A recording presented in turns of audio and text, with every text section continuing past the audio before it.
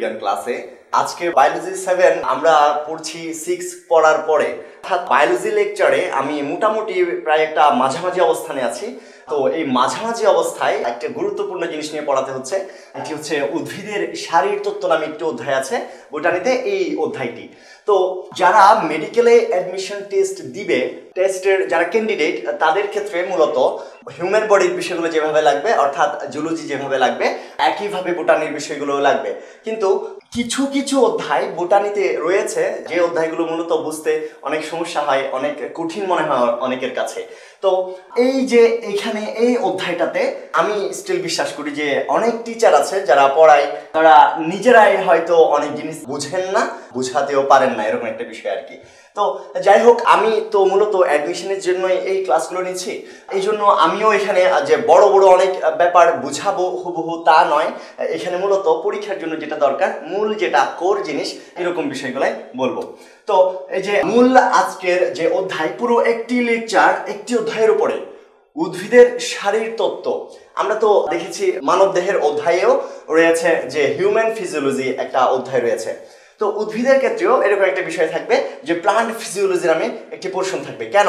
আমরাও জীব আর এরাও জীব। তো জীব হওয়ার জন্য কি লাগবে? জীবন লাগবে, একেবারে লেকচার 1-এই শুনেছি।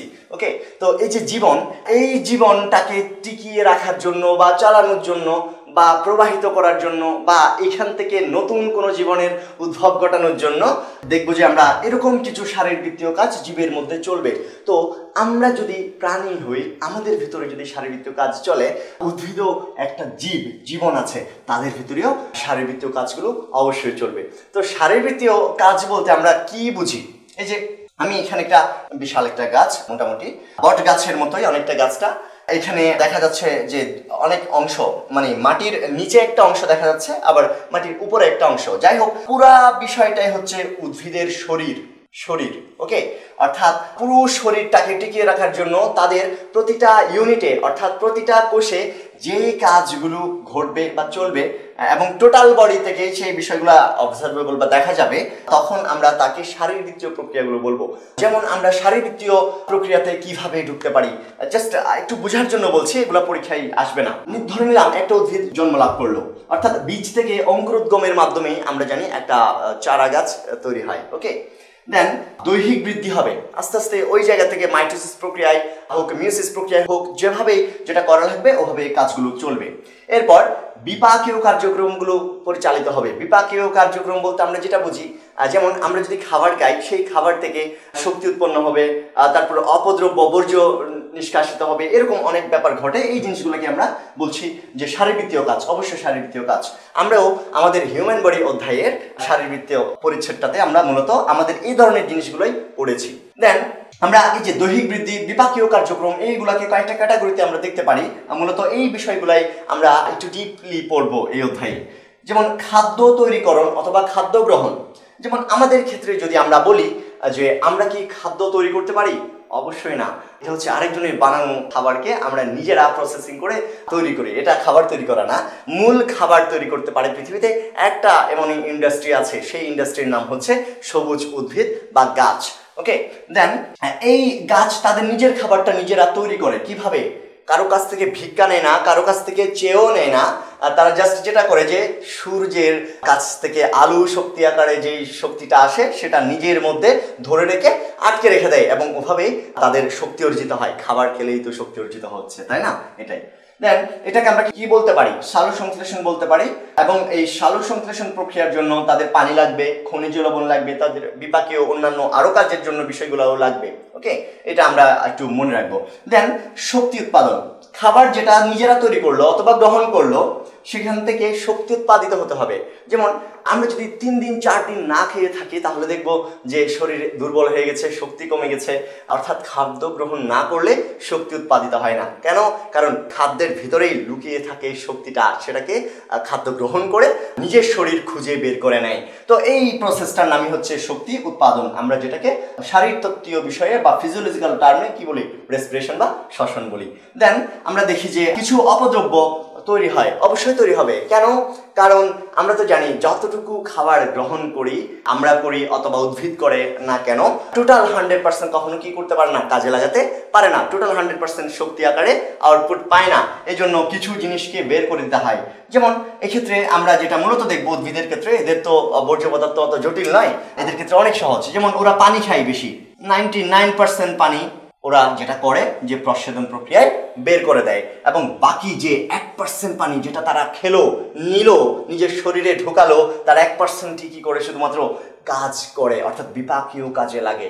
অর্থাৎ আমরা মূলত উদ্ভিদ কি, উদ্ভিদ কিভাবে টিকে থাকে এবং উদ্ভিদের টোটাল যে ভিতরের যে বিষয়গুলো, কোষীয় বিষয়গুলা আমরা পড়ার জন্যই মূলত এই যে উদ্ভিদ শারীরিক বিষয়টা জানবো। আর এটা যদি আমরা জানি, আমরা নিজেদের সাথে তাদেরও সিমিলারিটিস খুঁজে পাবো অনেকগুলো। এবং ওই যে কথাটা প্রথমে আমি বলেছিলাম, সেই কথাটা এদের ক্ষেত্রে আমরা বিশ্বাস করতে পারবো। সেটি হচ্ছে কি, ওই যে নিজেকে ভালোবাসতে পারলেই বায়োলজি জানা হবে, শেখা হবে। সো নিজে তো জীব, এই জন্য নিজেকে ভালোবাসছি, আর এরাও জীব, এদেরকেও ভালোবাসা যায়, ভালোবাসা উচিত, এবং এই জন্যই পড়বো, শুধু যে পরীক্ষার জন্য তা নয়। উদ্ভিদের শারীরতত্ত্বের প্রথম যে টপিকটা নিয়ে আমরা ডিসকাস করব সেটি হচ্ছে খাদ্য গ্রহণ। আমরা যেভাবে খাদ্য গ্রহণ করি, উদ্ভিদও একইভাবে গ্রহণ করবে, খাদ্য গ্রহণ করবে। তো তাদের খাদ্যটা কি, আমরা নিশ্চয়ই একটু চিন্তা করলে বুঝতে পারবো তাদের খাদ্যটা কি।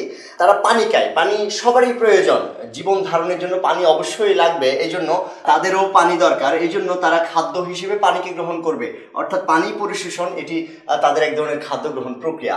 এরপর তারা খনিজ লবণ শোষণ করবে। খনিজ লবণ এই টার্মটা কি, আমরা দেখি যে কোনো একটা পদার্থকে একেবারে ভাঙতে ভাঙতে যখন আমরা ছোট পর্যায়ে চলে যাব, আমরা দেখতে পাই যে কিছু মৌলও থাকে অবশিষ্ট, ওখানে আর কিছুই থাকে না, কিছু মৌল অবশিষ্ট থাকছে শুধু।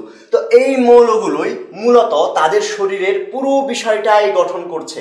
অর্থাৎ একটা গাছকে অ্যানালাইসিস করলে আমরা লাস্ট পোর্শন যেই পার্টিকেলগুলো পাবো, আমাদের জীবদেহকে যদি আমরা অ্যানালাইসিস করি, লাস্টের পার্টিকেলগুলো আমরা একই পাবো। অর্থাৎ আমাদের জীবন গঠনকারী, আমাদের সবকিছু গঠনকারী কিছু মৌলিক পদার্থ আছে, সেই মৌলিক পদার্থগুলো প্রকৃতিতে কিভাবে অবস্থান করে, খনিজ লবণ আকারে অবস্থান করে। এবং আমরা নিশ্চয়ই জানি পানি, খনিজ লবণ এগুলো মাটিতে ভালো পরিমাণে থাকে এবং অধিক পরিমাণে থাকে। বিশেষ করে খনিজ লবণ মাটি ছাড়া অন্য কোথাও পাওয়াটা কি নয়, প্রাপ্য নয় বা পাওয়া যায় না, এরকমই। দেন আমরা পানি পরিশোষণের জন্য তারা উদ্ভিদ কি কাজগুলো করে সেই ব্যাপারটা একটু লক্ষ্য করি। যেমন পানি পরিশোষণ করার জন্য তাদের একটি খাওয়ার অঙ্গ থাকতে হবে। তো আমরা যদি লক্ষ্য করি উদ্ভিদের কোথায় খাওয়ার অঙ্গ, আমরা কিন্তু তাদের হাত দেখতে পাবো না, তাদের হাত নাই খাওয়ার জন্য, মুখ নাই। তো তারা কোথা দিয়ে খায়, নিজের তৈরিকৃত খাদ্য সেটা অন্য ব্যাপার, কিন্তু যেটা বাইরে থেকে নিচ্ছে বা খাচ্ছে সেটার ব্যাপারে বলছি। তো এই যে আমরা দেখতে পাচ্ছি যে উদ্ভিদের নিচে, অর্থাৎ মাটির নিচে, এখানে আমরা দেখতে পাচ্ছি উদ্ভিদের বেশ কিছু অংশ বিস্তৃত, বিশেষ করে মূল আছে। আবার আমরা দেখছি যে মূলগুলো অনেক নিচের দিকে গিয়ে অনেক ছোট ছোট কিছু রুমের মতো, কেশের মতো, লোমের মতো কিছু অংশে বিভক্ত হয়েছে, যাদেরকে আমরা কি বলতে পারি, মূল রোম বলতে পারি। কেন? কারণ মূল থেকে এই রোমগুলো তৈরি হয়েছে, এই জন্য নাম কি, মূল রোম। আচ্ছা, দেন আমরা দেখব যে মাটির ভিতরে আসলে এখানে বিচিত্র একটি জগৎ আছে। আমাদের বায়ুমণ্ডল যেমন বায়োস্ফিয়ার, তেমনি আমরা বলতে পারি যে মাটির ভিতরেও একটি এরকম জগৎ আছে, যেটাকে আমরা লিথোস্ফিয়ার বলতে পারি, সয়েল বলতে পারি, প্যাডন বলতে পারি, অনেক নামে ডাকতে পারি। এগুলা তোমাদের লাগবে না, এই জন্য বলছি না আমি। কিন্তু মজার বিষয় যেটা, সেটা কিন্তু অবশ্যই মনে রাখতে হবে, না হলে বিষয়গুলো বোঝা যাবে না। ওকে, এখানে আমরা দেখব যে মাটির ভিতরে বিভিন্ন ধরনের কণিকা থাকে। আমি নিজেই তো বোটানিক্যাল সায়েন্স, সয়েল সায়েন্স এই বিষয়গুলো নিয়ে হায়ার স্টাডি করেছি। সো আসলে এইখানে বিষয়গুলো আমার খুব প্রিয় জিনিস, এটা খুবই মজা লাগে, আমার ভালো লাগে এই বিষয়গুলো জানতে আর কি। তো এই জন্য জেনেছি এভাবেই। তো এখানে মাটির ভিতরে যে 3 ধরনের পার্টিকেল থাকে, তাদের মধ্যে একটার নাম হচ্ছে স্যান্ড, আরেকটার নাম সিল্ট, আরেকটার নাম হচ্ছে ক্লে। কোনো কণিকাতেই চার্জ থাকবে না, শুধুমাত্র একটা কণিকাতেই চার্জ থাকে, সেটা হচ্ছে ক্লে। ক্লেতে নেগেটিভ চার্জ থাকে, খুবই ছোট। 0.002 মিলিমিটারের চেয়ে ছোট ব্যাস বা ডায়ামিটারের পার্টিকেলগুলোকে আমরা ক্লে বলি, সবচেয়ে ছোটটা, আর সবচেয়ে বড়টার নাম হচ্ছে স্যান্ড। আচ্ছা, তো এই যে পার্টিকেলগুলো যখন বিভিন্নভাবে একজন আরেকজনের সাথে সংযুক্তিতে মিশে থাকে, তখন আমরা দেখব যে কোনো মাটিতে বালি বেশি, কোনো মাটিতে আবার পলি বেশি মানে সিল্ট বেশি, আবার কোথাও ক্লে বেশি, এরকম হতে পারে। তো মূল কথা হচ্ছে কি, একটি আদর্শ মাটি যদি আমরা চিন্তা করি, আমরা মাটির ক্ষেত্রে আমরা খালি জায়গা পাবো শুধু দুই ধরনের, অর্থাৎ ছিদ্র হিসেবে দেখতে পাবো দুই ধরনের ছিদ্র। এক ধরনের ছিদ্রকে বলবো আমরা ম্যাক্রোপোর বা বড় বড় ছিদ্র বা বড় গর্ত, আর এক ধরনের ছিদ্রকে আমরা বলবো মাইক্রোপোর বা ছোট ছোট ছিদ্র বা কৈশিক ছিদ্র। তো এই যে বড় বড় পোর যারা স্যান্ডের পার্টিকেলের মাঝখানে থাকে, তাদের মধ্যে যদি কোনো পানি পড়ে, পানি যায় কোথেকে যেতে পারে, যেমন বৃষ্টিপাত হলো মাটিতে ভেদ করে পানি ঢুকে যেতে পারে। তো ওইখানে যদি বালি থাকে আর ছিদ্রগুলো বড় বড় থাকে, পানিগুলো অভিকর্ষের টানে কোথায় চলে যাবে, নিচে চলে যাবে, কারণ ওই পানিটা অভিকর্ষীয় পানি। যারা ম্যাক্রোপোর বা বড় গর্তে অবস্থান করে। এরপর আর কিছু ছোট ছোট এখানে কৈশিক কিছু ছিদ্র আছে যাদেরকে মাইক্রোপোর বলেছি, তাদের সকল পানি চলে যায় না, জাস্ট তাদের একটা আলাদা টান বা টেনশনের কারণে তারা ধরে রাখতে পারে এক ধরনের পানির অণু, যাদেরকে বলা হয় কৈশিক পানি। কেন? কারণ কৈশিকতা ধর্মের কারণে কৈশিক ছিদ্রগুলোর ভিতরে আটকে পড়ে থাকে কৈশিক পানিগুলো। তো উদ্ভিদের খাদ্য গ্রহণের কোন অঙ্গটা কৈশিক দেখতে? এই যে মূলরুম, তার মানে মাটির ভিতরে কৈশিক ছিদ্রের ভিতরে ঢুকবে বা প্রবেশ করবে মূলরুম, ওইখান থেকে কৈশিক পানিকে খুঁজে নেবে। তো পানি নিল, খেলো, শক্তি খরচ করতে হলো না, দিলাম, ঢুকে গেল। এরকমই তাদের ক্ষেত্রে প্রসেসটা অনেকটা এরকমই। অর্থাৎ এই পানি খাওয়ার জন্য তাদের কোনো নির্দিষ্ট বা বিপাকীয় কোনো শক্তির প্রয়োজন হয় না। এই জন্য এটা এক ধরনের নিষ্ক্রিয় পরিশোষণ প্রক্রিয়া। কেন?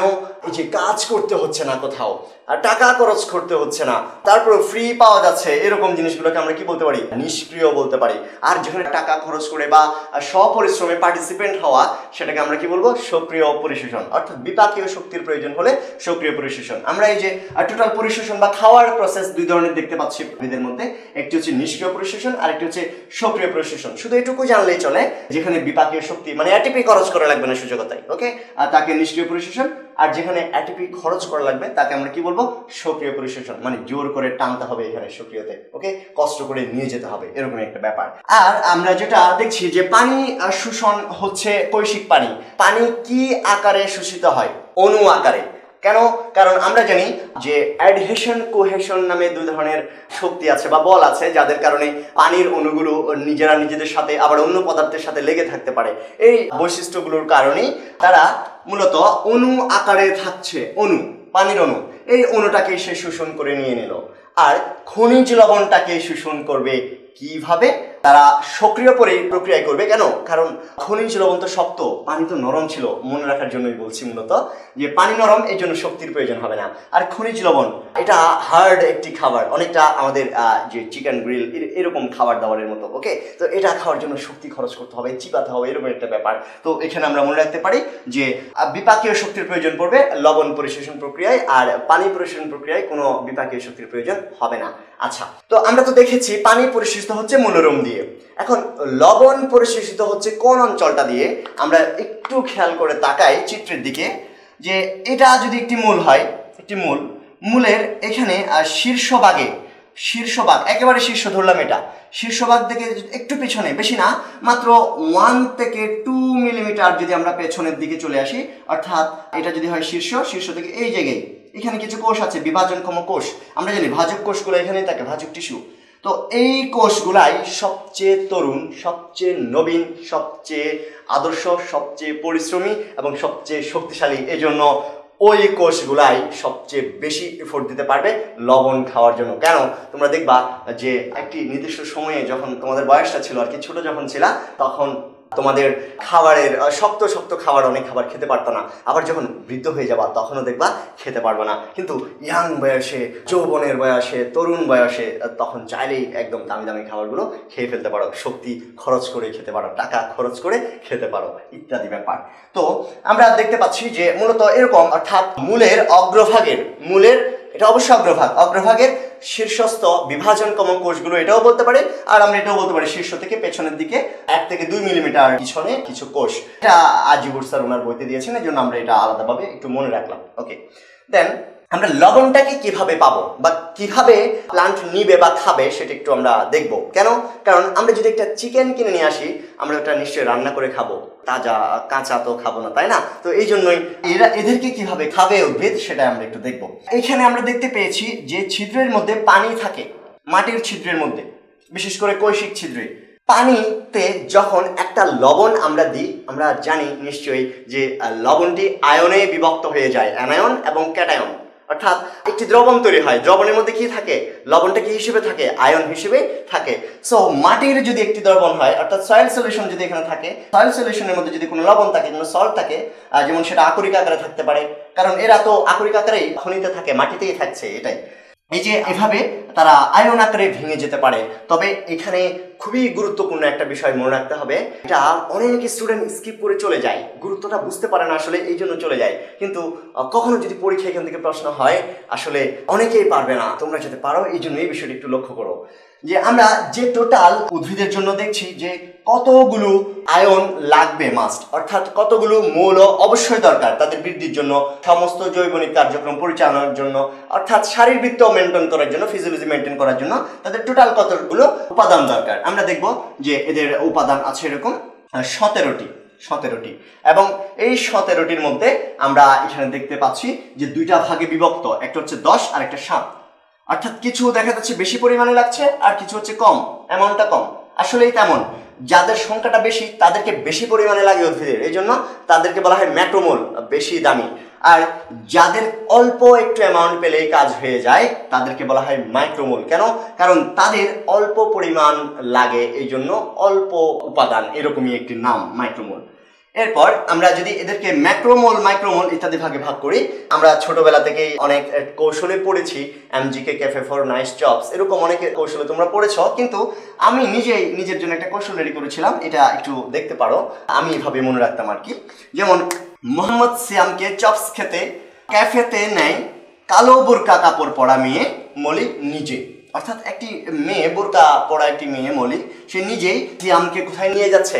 চপ খাওয়ার জন্য নিয়ে যাচ্ছে।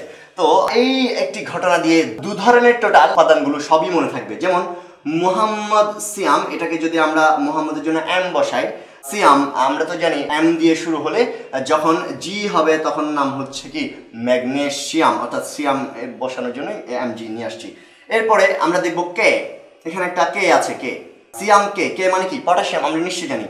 চপস, এই চপসটা তোমরা অনেকেই জানো, CHOPS, অর্থাৎ এখানে একসাথে carbon, hydrogen, oxygen, phosphorus, sulphur সবই আছে। এরপরে ক্যাফেতে, অর্থাৎ ক্যাফে এভাবে লিখতে পারি আমরা চাইলেই, অর্থাৎ ক্যালসিয়াম এবং আয়রন, এগুলো হচ্ছে সব ম্যাক্রোমোল। এরপর আরেকটি আছে ম্যাক্রোমোল, সেটা হচ্ছে ন্যায় এর জন্য আমরা এখানে মনে রাখতে পারি নাইট্রোজেন। অর্থাৎ আমরা টোটাল 10টি ম্যাক্রোমোল শিখে ফেললাম। এরপর পাশাপাশি আমরা মাইক্রোমোলগুলো পড়বো, মাইক্রো গুরুত্ব কম, এই জন্য পরে পড়ছি। যেমন কালো বোরকা বলেছি, কালো ক্লো, এটার সাথে মিল আছে ক্লোরিন। আচ্ছা, বোরকা বি দিয়ে কি হয়? বোরন। এরপর কাপড়, কপার, মিল আছে, কাপড় কপার, এই দুটি নামের মধ্যে মিল আছে। মে, এটাকে আমরা ধরলাম ম্যাঙ্গানিজ। এরপরে যেটা হবে যে মলি দিয়ে তো নিশ্চয়ই জানছি, MO, মলিবডেনাম হবে। এবং নিজে, এই জিনিসটাকে কিভাবে আমি মনে রাখি?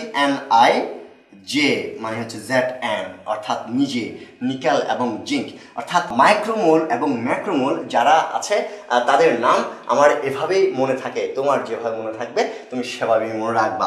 ওকে, এরপরে আরেকটি গুরুত্বপূর্ণ ইনফরমেশন আমরা এই সময় পড়ে নিই এই জায়গায়, আর সেটি হচ্ছে যত লবণ আছে লবণগুলোর মধ্যে সবচেয়ে দ্রুত গতিতে শোষিত হবে পটাশিয়াম নাইট্রেট, খুব ইম্পর্টেন্ট। আর সবচেয়ে স্লো হবে ক্যালসিয়াম সালফেট। কেন?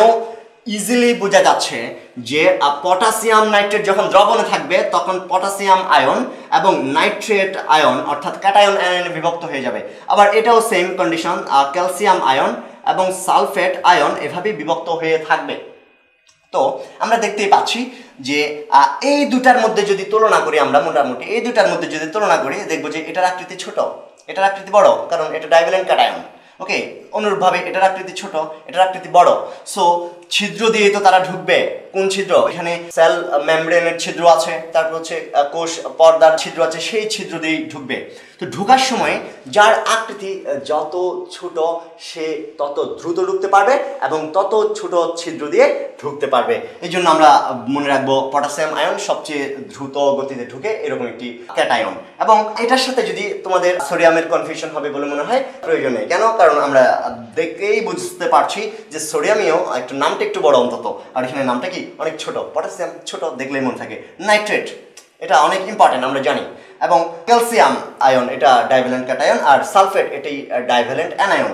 এটি সবচেয়ে স্লো অ্যাবজর্ব হয় এরকম একটি ক্যাটায়ন, আর এটি সবচেয়ে স্লো অ্যাবজর্ব হয় এরকম একটি অ্যানায়ন। এটা অবশ্যই পরীক্ষার জন্য ইম্পর্টেন্ট।